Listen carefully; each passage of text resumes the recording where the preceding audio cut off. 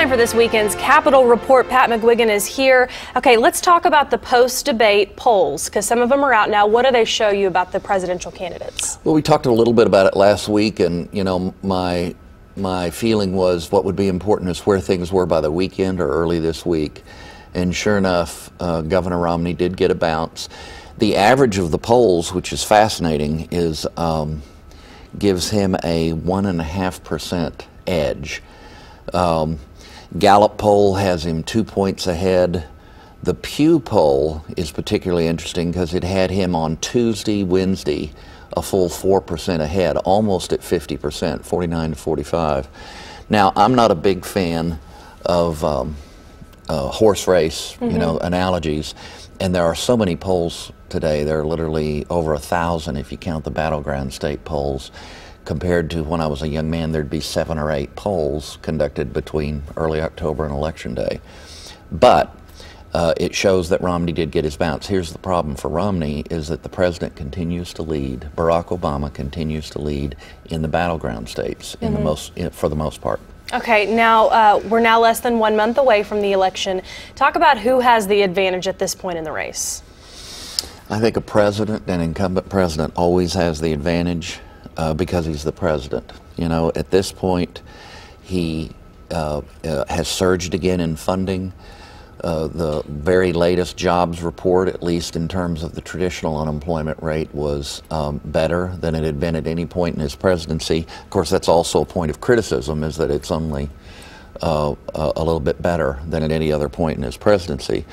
The presidential stage is always significant, and this is October, so let's see if the last, maybe I shouldn't say the last few days, let's say if the next 10 to 12 days brings some kind of a surprise that the president is then able to package into advertising. That could make a difference. The undecided is so small, and it's shrinking.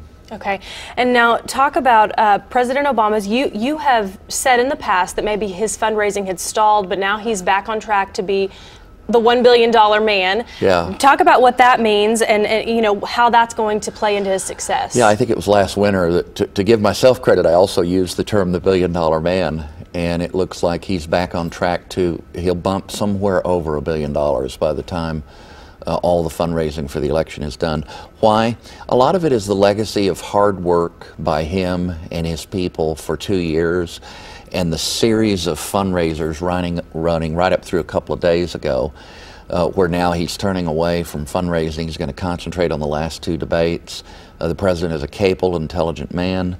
He's shown that with his fundraising surge and a lot of other things that he's been trying to do in the wake of a pretty rough first debate performance. Okay, now can Mitt Romney compete with the president in the money race? Yes, he can, and here's the interesting thing, is that in some markets at least, I'm a little bit dubious as to the news stories that say he's actually going to outspend the president late on advertising. I don't know if that's true, we'll see. But he's certainly done a good job. And they had a couple of days where they raised $12–15 million right after the debate. And even in this age, that's a lot of money for a couple of days of work. So I think the governor is competitive, yes. I will say that it will be interesting to see what both of them do at the very, very end with their advertising time. That's going to be significant. Okay, now you're sporting a little bit of facial hair today. Talk about what that's about. Well, I talk seriously and often about the role of the Constitution in our country and about the rule of law. 25 years ago this month, Robert Bork, a nominee to the U.S. Supreme Court, was in the latter stages of what turned out to be a rather definitive defeat in the U.S. Senate for confirmation to the court. He was President Reagan's first nominee in 1987. Ultimately, Anthony Kennedy was confirmed. Bork can be kind of a gruff man at sometimes. However, he's the greatest man I've ever known. And at the time of his nomination, I sported a beard because he had a beard, and I called it Beards for Bork. So in his memory, and I'm using opportunities like this to say, what's the role of government? What should it be? Is it to meet our needs or to keep us free? Is it to give us things we need or to protect us from aggressors and enforce the law. I'm doing that in honor of Robert Bork, and every time somebody asks me a question about the beard, I tell them. You get to share this story. Right. All right.